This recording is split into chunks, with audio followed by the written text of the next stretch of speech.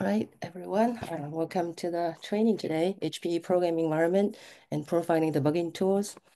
My name is Helen He. I'm with the NERSC training. So I'll start with a few logistics. First of all, this is a hands-on training and is provided by HPE staff with help from our NERSC staff. I want to thank everyone who contributed to this training and especially our presenter, Chris Marsh of HPE. ML from HPE is also online, and Wusan and Justin from NERSC also online. People are muted, but feel free to unmute and ask questions. If you feel shy, do not want your voice be recorded or face to be recorded, we have a Q&A doc, and you can type your question there. This is preferred over our Zoom chat, so that can be recorded and also interleaved. And then we will read the questions to our presenter, or we will staff, and we will be monitoring and answer your questions on the Google Doc as well. We would like you to help us by knowing who you are. So change your name to full name in the Zoom session. You could click on the participants and then more next to your name to edit that. We have enabled closed captioning, so you can turn on and off and also view a full transcript. I've uploaded this welcome slide, and I'll upload today's presentation soon. Recordings need some processing, and it'll be available in a few days. We'll send you an email that when recordings are available. Especially this will take a few pretty little longer because these are 2 long sessions, today and tomorrow. We have prepared a survey for you, so I appreciate you could help us improve our training by answering a very short survey afterwards. Agenda today and tomorrow, pretty tight with lots of presentations and exercise. Today's hands-on is MPI hands-on, and you'll hear formal architecture, programming environment, libraries, MPI, new feature. Tomorrow is mostly on the performance and profiling. Again, presentation on the tools, and you have chances to do hands-on. We have breaks built in the schedule, so don't worry. And lots of time for you to answer questions. So quickly, we've added all existing users you registered to the NTrain 7 project. The purpose is to access to the node reservations. And if you're a non-NERSC user, you have been sent an email about how to get a training account. Those accounts valid through October 22nd. And you can use SSH username and parameter.nersc.gov. We encourage you to install NX to expedite X forwarding when using the GUI tools, especially for tomorrow when you wanted the debugging visualization. And lots of examples of running jobs on our website.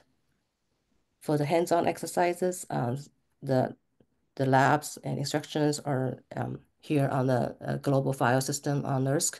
So you go to your Scratch directory. We recommend doing everything on your Scratch. Copy over the directory and notice the last dot in the command and follow the instructions for each lab. These are the reservations, and today is 9 to 1, tomorrow is 9 to 2, with the name of HPE underscore day 1 and underscore day 2. And these are sample commands.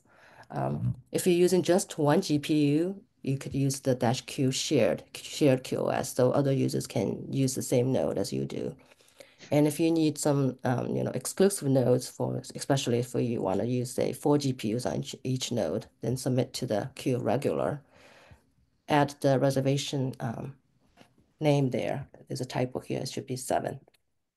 And outside reservation, so you have this -- reservation flag, then you can use either NTrain 7, or if you have your own project, use your own project. Same with the -q shared or regular when using one GPU or all the GPUs on the node. I want to let you know a few of upcoming training events. Events, not exactly trainings. So first of all, NERSC 50, you do have a choice to join in person or remotely. There's a special NERSC at 50 celebration, so exciting. And you can find agenda at this website and registration info. Then right after the Nurse 50, we have this Berkeley lab. I think a typo here for the dates of Nurse 50 because these two are connect to each other. Then Berkeley Lab AI for Science is an in-person only event on all the AI topics. Following, I think, day 2 tomorrow, lots of performance profiling debugging. We have 2 other debugging profiling sessions. One is total view debugging, office hours. Not only some you can ask questions, but also there are a couple of presentations using total view. And then there's a vial grant and sanitize training on November 1st. Again, this is hands-on. And the OpenMP training series has been actually running for how many months? 5 months, and there will be a last session on October 28 with catch-all and remaining topics, hybrid MPI, OpenMP and stuff. But you can just go to this website and find all the previous slides, recordings, and hands-on exercises.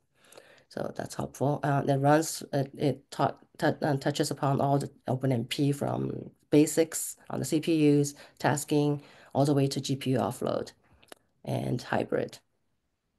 Then November 7 and 8, there's a Quantum Day NERSC 2024.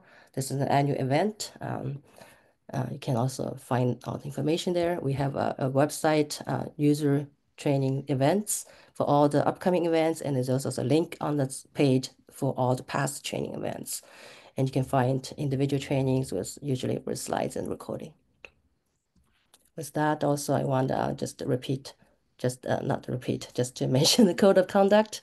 We respect each other. This is as a team science, and we trust each other. So we want to work professionally and productively. We have a link for the actual search NERSC code of conduct, but feel free to speak up if you find anything concerning. You can email us, nersc-training@lbl.com for any concerns. So with that, this is all my introduction. We'll pass it on to Chris to start the official